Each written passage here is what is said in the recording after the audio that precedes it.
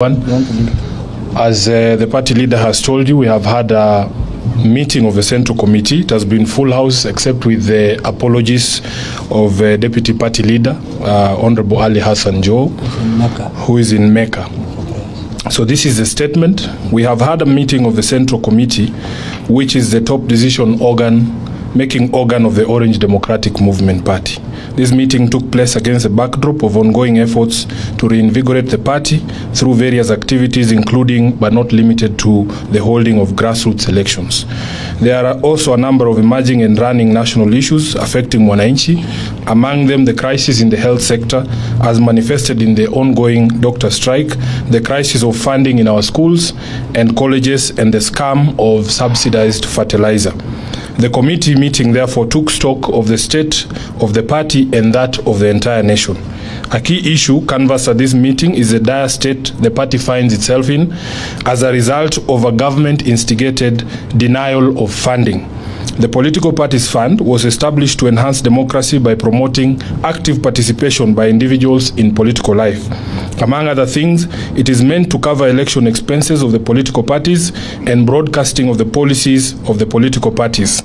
Unfortunately, this fund has become the death knell of parties it was meant to support. Since coming to office, the Kenya Kwanza regime has pursued a deliberate policy of denying funds to political parties, effectively crippling their operations. Key activities, including the planned elections, party elections, become challenging to plan and execute because of the regime's refusal to release funds to political parties. Clearly, the aim is to kill all political parties except UDA.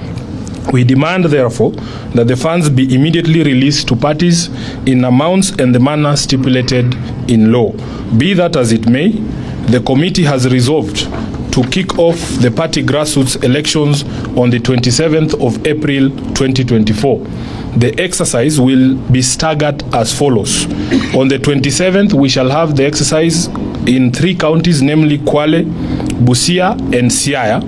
Then on the 29th, we shall have grassroots elections happening in Kajiado, Migori, and Wajir counties. And on 30th of April, we shall have the exercise in Kisii, Vihiga, and Murang'a counties. A further timetable covering the next batch of counties shall be released in due course. On rebuilding, rejuvenation, and reforms, the committee agreed on the need to continually grow ODM into a party that is strong both structurally as well as ideologically, with ability to provide effective leadership on local, national, and international affairs. In this regard, we agreed to continue with the ongoing membership registration, while at the same time working on the grassroots and national elections. With pride and satisfaction, the committee took note of the ongoing preparations by various leaders and members to vie for various positions. We have noted immense interest in the party. We are particularly encouraged by the number of young men and women who have expressed a desire or an interest in vying for various leadership positions within ODM. It is the greatest assurance that the party has a future and is still seen as a viable tool for national leadership. We encourage our members to pursue their ambitions with a sense of responsibility to strengthen and not weaken our unity and solidarity, and to focus all our attention and energy on that big and main task of any political party, which is to take power. We therefore agreed not to allow election activities to be the source of divisions or cause cracks in ODM. The elections must be seen as a friendly match and not a do-or-die affair. We deliberated on the developments in other political parties and their implications for the nation and for democracy. In particular, the committee expressed deep concerns over developments in the UDA party, where public officers paid by taxpayers from all political formations have been appointed as party officials to various organs. We are staring at the return of the party state system last seen in the 1980s, where party leaders and public servants were one and the same thing. What followed was a youth wing with watchdog or surveillance responsibilities over the entire nation. We take the position that this development is wrong. It is a recipe for chaos and dictatorship and partisanship in the management of public affairs. Consequently, we demand that all those people who have been named as UDA officials must immediately resign from public service. There is no way they will serve two masters, the public and the UDA party. The meeting further noted with concern what appears to be coordinated attempts to derail the implementation of the NADCO report. It is becoming apparent that some, if not all, of these court cases are state-sponsored. If indeed elements in the regime are having second thoughts regarding proposals they signed onto out of their own volition, they should come out clearly to say so instead of sponsoring these cases in court. On funding of education, we are of a view that the government is taking teachers, parents and learners for a ride. To date, the government has not submitted capitation for Form 1s, even as they move to the second term. That means schools have had to find alternative ways to provide tuition, accommodation and meals to thousands of Form 1s. Teachers and parents fear that the Term 1 money may never be submitted and could end up in some people's pockets. Teachers don't deserve this kind of strain. The government must therefore release all capitation money to all schools before they reopen for the second term. We see an equally pedestrian and dismissive approach to the doctors' strike and its impact on ordinary Kenyans. There seems to be neither commitment nor capacity by the government to resolve the matter.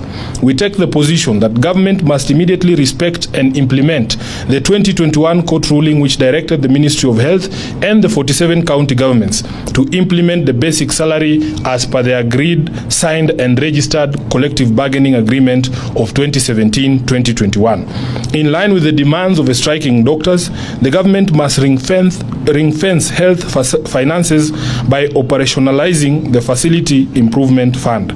We support the call by doctors for the government to allocate at least 15% of its budget to health and to devolve the resources to the counties. We equally support calls by doctors for annual and incremental recruitment of doctors and other healthcare workers until the country attains the recommended levels of staffing for various levels of facilities. That is what the government does with teachers, police and military.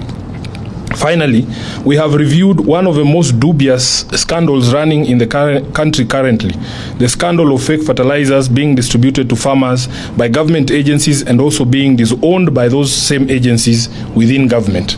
It is a scam that goes to the heart of our very survival as a nation. Coming right in the middle of the planting season, the presence and distribution of fake fertilizer and seeds is nothing more than economic sabotage. We therefore reiterate that heads must roll. Officers at the Ministry of Agriculture and those at the Kenya Bureau of Standards and the National Cereals and Produce Board, who have direct responsibility for fertilizer, seeds and certification, must immediately quit their positions and pave way for proper and professional investigations. Those found to be responsible for these criminal activities of supplying fake seeds and fertilizer must be charged with sabotage and engagement in organized criminal activity. The government must immediately devise new ways to procure, secure and distribute quality fertilizer and seeds to farmers who are running out of time. We reiterate that in view of the current delays and confusion over fertilizers, the prices of a product be subsidized further and reduced from the current 2,500 for a 50 kg bag to 1,500 as a show of remorse and apology and respect to our farmers. That is the end of the statement. I am sure it is clear and there will be no questions. Perfect. Look at which.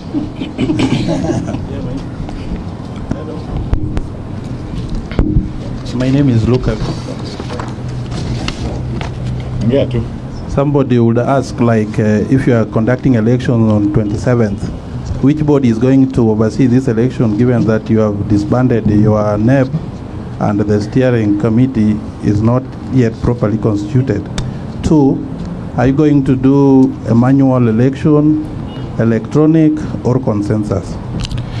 Well, first of all, I wish you would know that as a committee,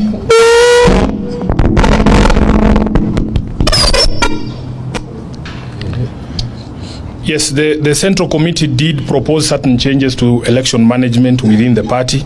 Those proposals were sent to the legal committee, who have drafted the necessary amendments to our instruments. The party will be having its next meeting next week on the 12th for 11th, yes, for adoption of those changes, and thereafter we will be holding a National Governing Council to adopt those changes. So we have our full timetable to ensure that all of those things are in place before the 27th. Secondly, as to the method that will be used, the rules of the party are clear. All those methods that you have spoken about are actually proper methods of elections in ODM. So the board, the election committee, will be sitting with our members in the regions, because not all regions are the same. They'll be determining which method best suits which region.